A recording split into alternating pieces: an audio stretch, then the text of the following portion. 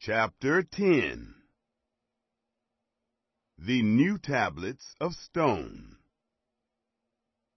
At that time Yahweh said to me, Cut 2 tablets of stone like the first, and come up to me onto the mountain, and make an ark of wood. I will write on the tables the words that were on the first tables, which you broke, and you shall put them in the ark. So I made an ark of acacia wood, and cut 2 tables of stone like the first, and went up onto the mountain, having the 2 tables in my hand. He wrote on the tables, according to the first writing, the 10 commandments, which Yahweh spoke to you on the mountain out of the midst of the fire, in the day of the assembly. And Yahweh gave them to me.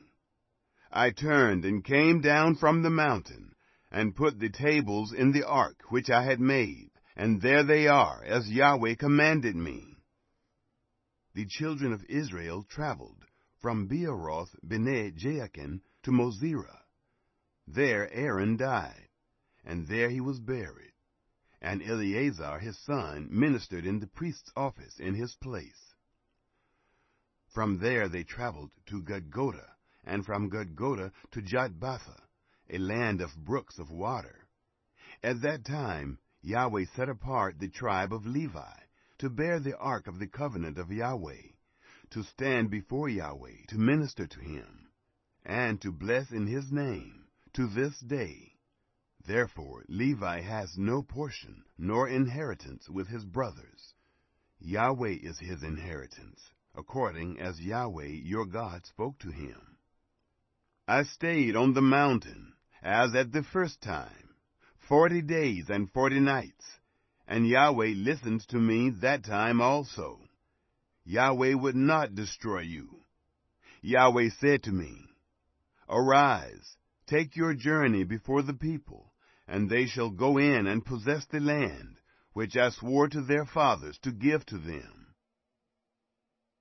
A call to obedience. Now Israel, what does Yahweh your God require of you, but to fear Yahweh your God, to walk in all his ways, and to love him, and to serve Yahweh your God with all your heart and with all your soul, to keep the commandments of Yahweh and his statutes, which I command you this day for your good. Behold, to Yahweh your God belongs heaven, and the heaven of heavens, the earth with all that is therein.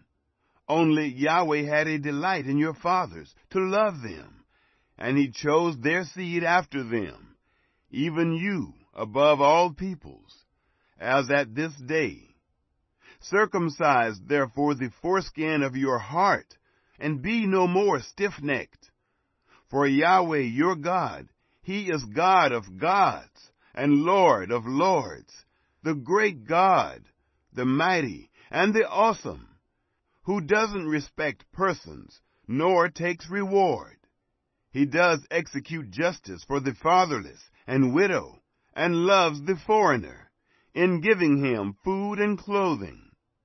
Therefore, love the foreigner, for you were foreigners in the land of Egypt. You shall fear Yahweh your God. You shall serve him, and you shall cling to him, and you shall swear by his name. He is your praise, and he is your God, who has done for you these great and awesome things, which your eyes have seen. Your fathers went down into Egypt with 70 persons, and now Yahweh your God has made you as the stars of the sky for multitude.